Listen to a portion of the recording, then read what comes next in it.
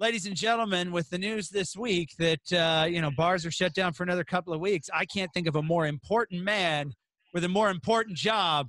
Ladies and gentlemen, America's CEO, Tim Laird! Yay! Hello, MJ and Jesse. So good to see you all again. And yes, we don't have bartenders to wait on us anymore. We can't go out to the bar. So we're going to have to learn ourselves. So I've got some tips for you.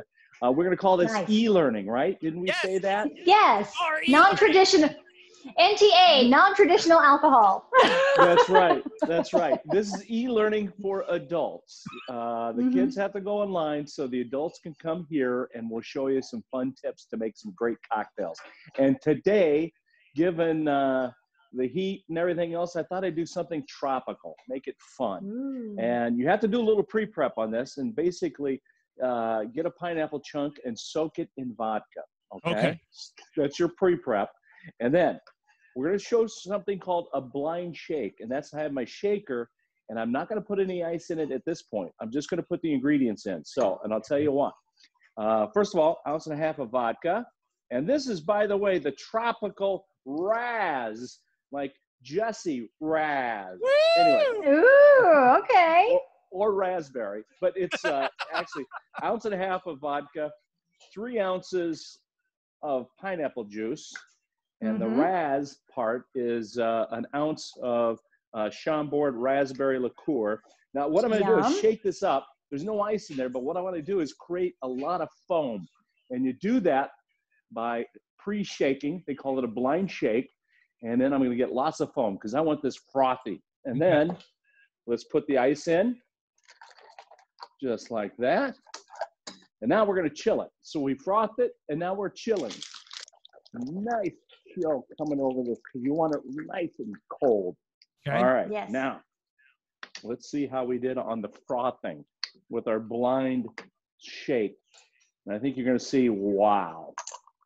How about that? I mean, thick and frothy. That's what we're going for. And finally, that garnish, my little vodka-soaked pineapple, just goes right in there just like that. So you get a little treat after you finish your cocktail. Let's give it a try.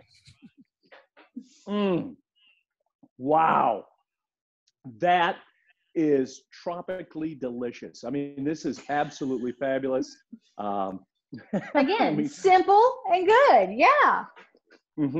I think this is the most complicated one so far. And even that, I think, is doable. You know, there's a little bit of prep work, but, you know, I think we're good.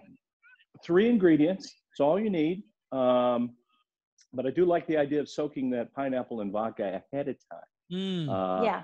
And because it's a nice little treat. So very delicious, very easy. The Tropical Razz. All right, boys and girls. We learned how to make the Tropical Razz, but we also learned some vocabulary for today. Thick and frothy, and then a blind shake. So I like that. We've learned technique and some fun words. Yes. Awesome.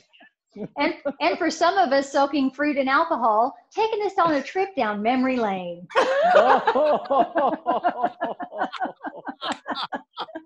Nicely done, MJ. Nice. You know, I can't think of a more important person right now in the morale of Kentuckiana. Yes. We rely on you far more than we should, but we know it's because you can take it. So each week with a brand new cocktail. Make sure you check this out on YouTube. You can like and subscribe. You can also check out all the other cocktails that Tim has made. You know, again, a little bonus, learning on your own time. Non-traditional alcohol, you know, that kind of thing. That's it. Cheers, you all. All right. Well, we'll resume class next week. Stay safe, Professor Tim will be back. Yes.